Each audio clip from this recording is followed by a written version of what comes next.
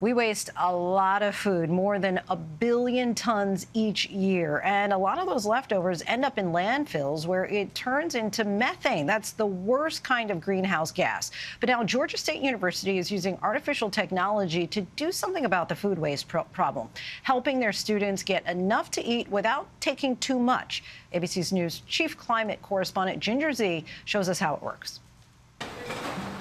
7,500 meals. That's how much food the dining halls at Georgia State University in Atlanta serve every day. We have so many students and so much food waste. Student Erin Murphy saw a way to change that. We saw this innovation and decided to apply for a sustainability grant. Applying for a university grant to bring new technology to her campus that uses artificial intelligence, or AI, to examine the food waste. And it provides data on what's left behind.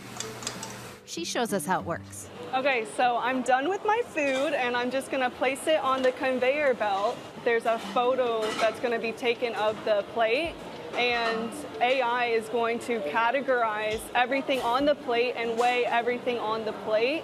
The software, called Raccoon Eyes, displays its findings in this online dashboard. I wanted to start this company to see what the problem of food waste is by first measuring it, and then seeing how we can tackle that with the data. Ivan Zhao helped create it. So a chef can easily just go into it and see, hey, I had salmon last week, let's see how many people like salmon. We can see how many plates and then how many the total waste. There's only 10 plates of that wasted. Food waste is not just an issue on college campuses. It's a much bigger problem, according to Pete Pearson from the World Wildlife Fund.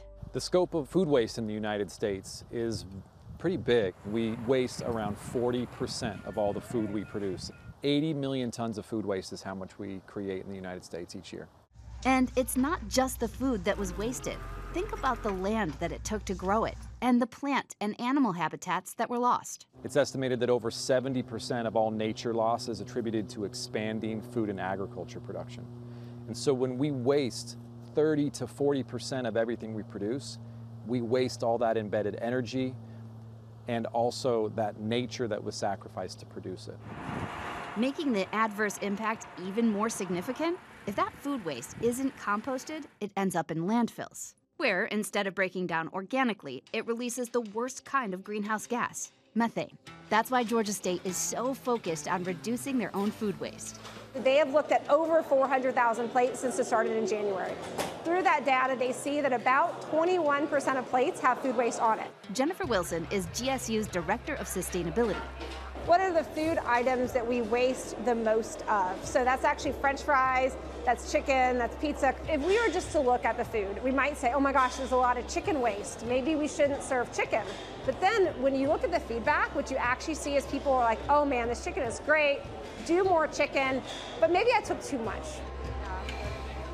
We have small plates, we don't have trays, everything is reusable in our dining hall. The last frontier is really how do we change student behavior to reduce food waste?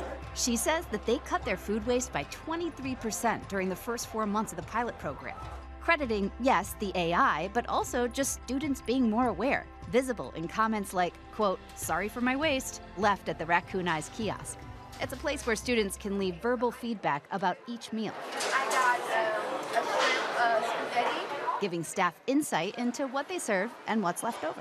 The sushi feedback was really all over the place. We drill in and what we see is that we have hot Cheeto sushi. It's really popular. Make more hot Cheeto sushi, make a little bit less of the other stuff, right? So we see these things that are helping us make action every day. And suggestions from the Raccoon Eyes team, like improving portion sizes and even changing the types of serving utensils. There's these easy to implement things like serve smaller chicken, do burger sliders that we wouldn't have really thought about.